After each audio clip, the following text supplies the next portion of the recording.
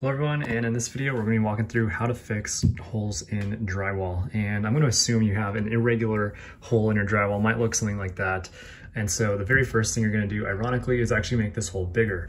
And so what I do is I come in with a level like this, and I basically draw out with like a pencil or whatever some square lines. And the reason for this is because it's a lot easier to cut patches for drywall that are perfect squares than to try to cut some drywall with like an irregular shape like this.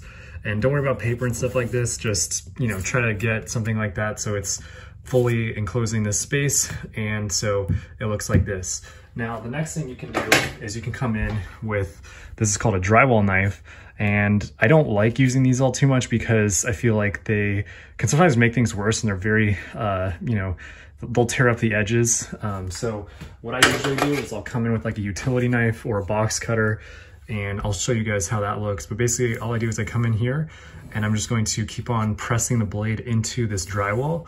And so drywall, if you can see, is really basically just two pieces of paper. You've got a back side, which is usually kind of brown paper like that. And then you've got a front side, this can be white or purple. And then in the middle, you've got this kind of like powdery stuff. So the way it works is you can actually cut very nice lines with drywall using a utility knife.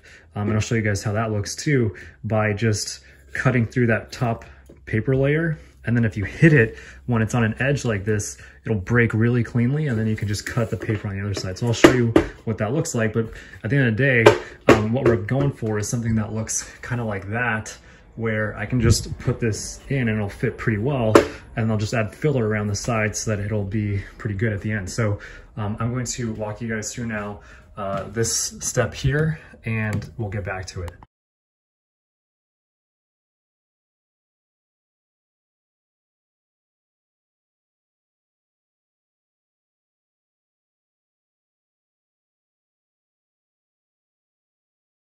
All right, so now that we made our hole nice and square, I have a spare piece of drywall here. It's too big, it's not gonna fit in there.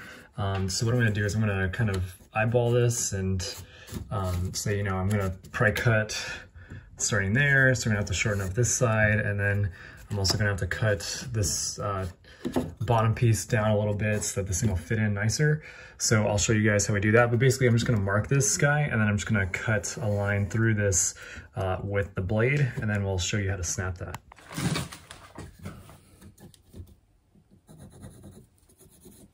So here is my piece of drywall, and I've measured out 4 inches, which is gonna be the width of this thing. And so now what I'm gonna do is I'm gonna come in with my utility knife or box cutter if you want, and we're just going to basically press down lightly into this thing here.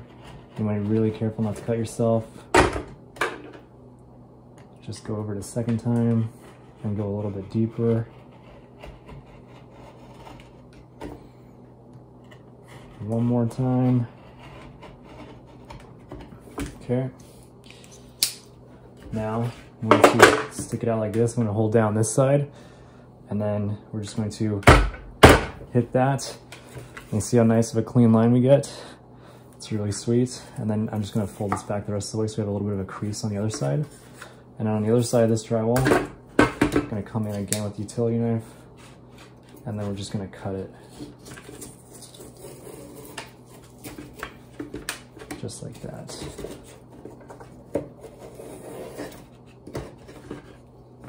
So that is how you get a nice clean cut with this drywall. And so now the next thing I'm gonna do is I'm gonna measure the other side of that hole, and we're gonna cut that too.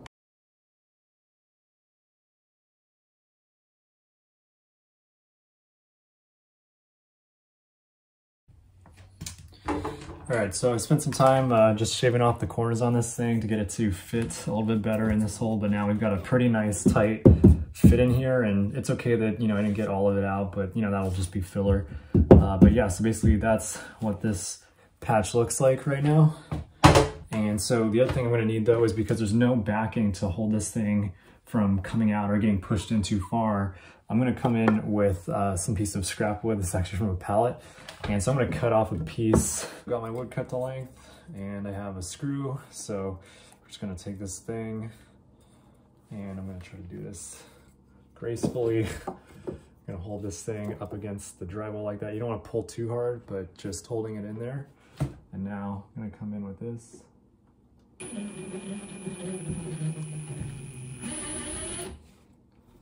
gonna press it in place.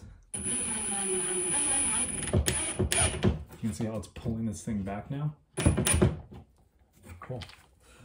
So now I've got a backing for my thing, and I don't think I can get another screw in here, but it doesn't really matter. It just needs to be, you know, strong enough to hold this whole thing in place. And now what I'm gonna do is I'm gonna take this guy, and we can push this one into our little hole. And just try to make it so that all these sides are flush-ish. We're gonna be filling all these little gaps with filler anyways. That's looking great. And then I'm just gonna throw another drywall screw through the middle of that.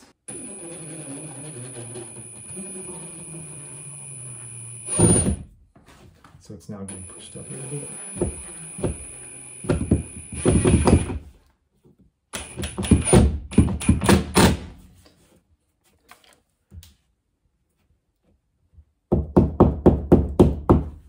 There you go.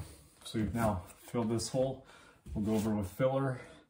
You'll sand it, and people will never even know.